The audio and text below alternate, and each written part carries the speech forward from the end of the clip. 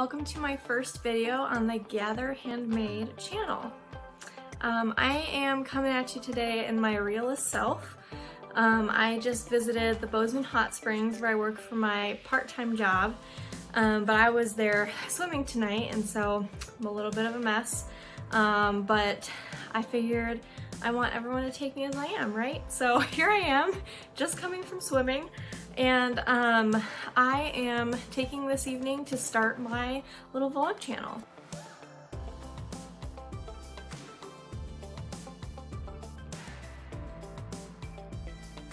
I live in beautiful Bozeman, Montana, United States. On my full-time job, I work for a local nonprofit called Greater Impact. It's an amazing organization that I can't believe I get to be a part of. I do fundraising and marketing for them.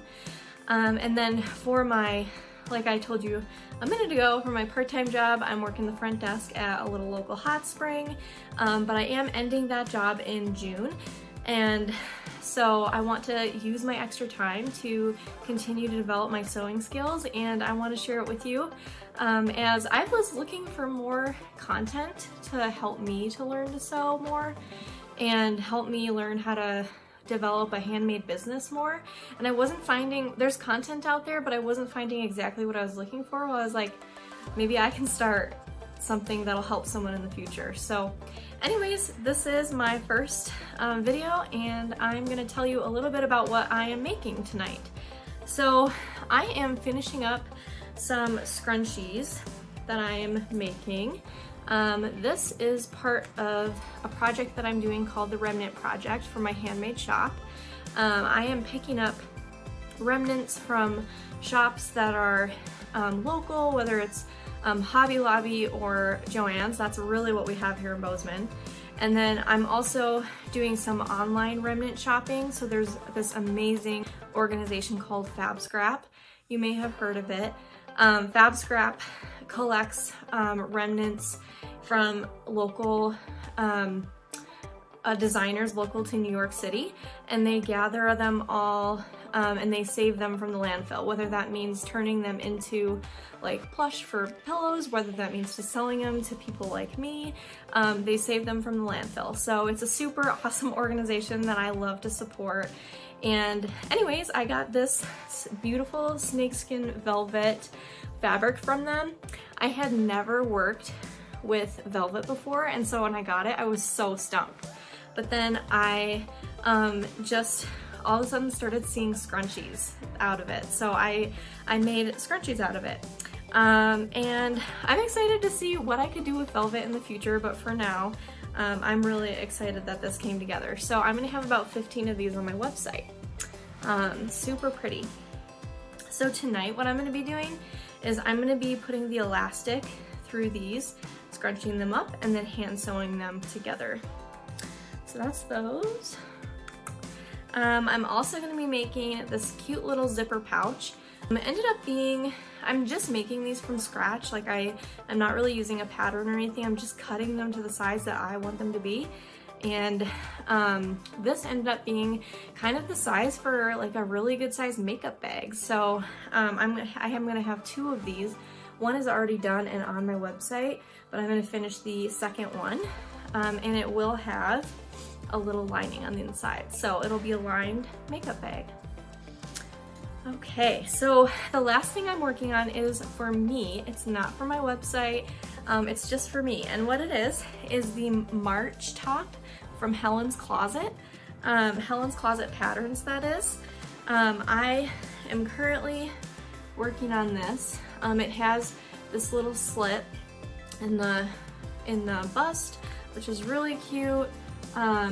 And it's gonna have like puffy sleeves, cinched or like gathered at the wrist. I don't have all the terms down yet. So it's gonna gather at the wrist, and then it's going to have a little ruffle at the bottom, which is so cute. And so I'm just really excited for this top. I got this fabric as it was a bed sheet from that looked brand new from Goodwill. So I'm gonna show it to you up close. I thought it was like so cute. They look like little painted dots.